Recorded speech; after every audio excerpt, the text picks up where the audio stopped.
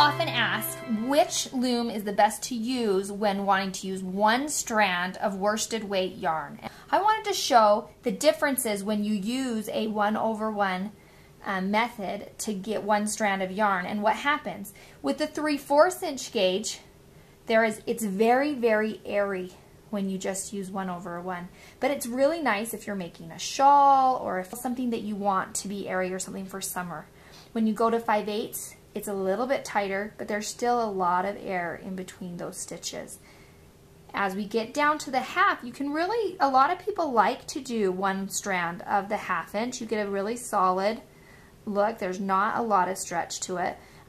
There is a little bit, but you can really get away with one strand and get a pretty tight weave.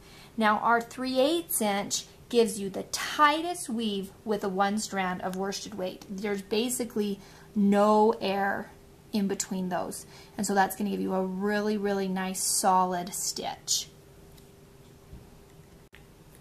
With 1/1, you cast on with just one strand of your yarn, and you do the bottom,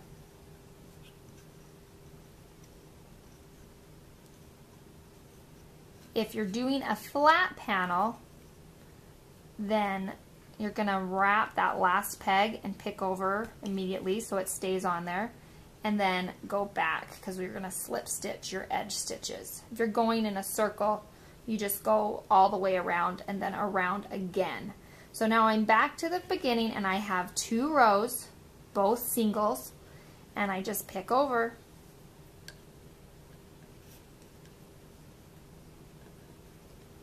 all the way down.